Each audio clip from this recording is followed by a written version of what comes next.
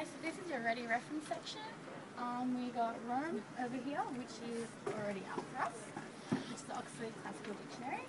We also have the Oxford Encyclopedia of Ancient Egypt, which is an incredibly handy tool. So this is also online. I'll show you how to use it once again later, once we log on the computers.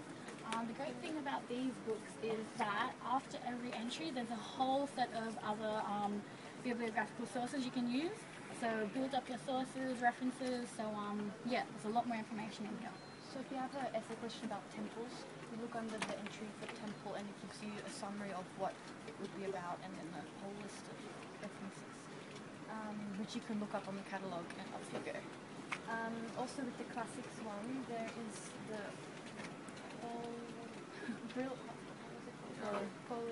which is also online for those doing classics, and it works the same way. There's two. You've got the RE, which is the encyclopedia, and that's the reference to about a 36-volume book. You need to order that online. It's now over in the new library through the ARC system. There's also the Brill's Poly, which is a reference for ancient authors. So you can have a look at that as well if you want to find out more about ancient authors.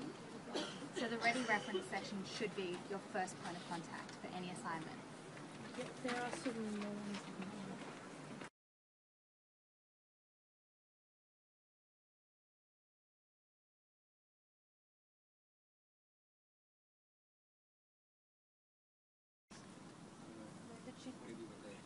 This is Greek and Rome. Okay, hi, for those doing classics, Greek and Rome, the Oxford Classical Dictionary is up here, which is useful. And then there's some more Greek ones for mythology. There's some topographical ones there, lexicon.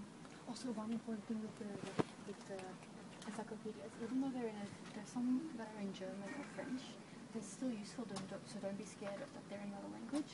Just go to the end and just read the references, and they can lead you to more sources. So if you just want to go, just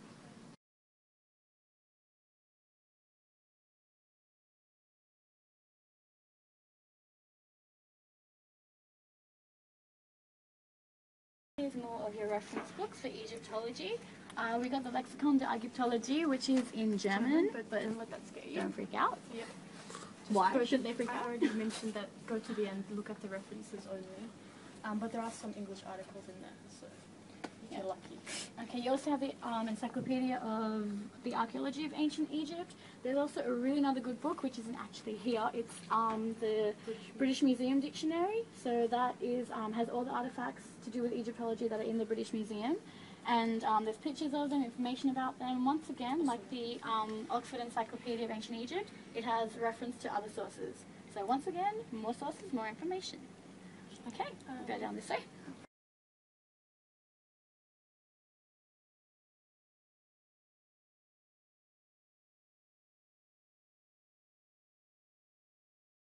Talking about this one before, the Dictionary of Ancient Egypt from the British Museum. Like I said, it's got a lot of images, information, and then you have references after each entry. So that's another really good book. I'll put it back to it. Yeah.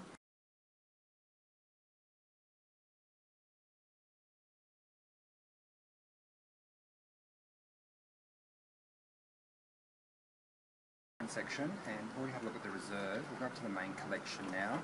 The main collection is the same as the reserve section in its ordering. It's all ordered by the Library of Congress system, which is a subject, so it's by subject.